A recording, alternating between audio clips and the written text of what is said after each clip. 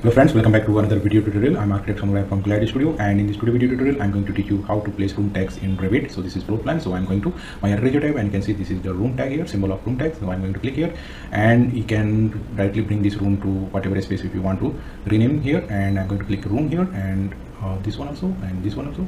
This is the toilet area. So later on you can rename this here. So I'm going to show you this one, and now I'm going to double click here, and now I'm going to rename this as a bedroom 1. And likewise you can rename all of these like bedroom 2 and so on. And you can also click here, and you can change the settings from properties. You can go to edit tab, and you can show volume by checking this box here, and you can show room number. You can uncheck it also, and if you want to show area also, you can click this one, and you can also show arrowhead here, and you can leave none also. So I'm going to click apply, okay, and you can see area is showing up here. So likewise you can complete this floor plan by room tags. So thanks for watching, bye bye.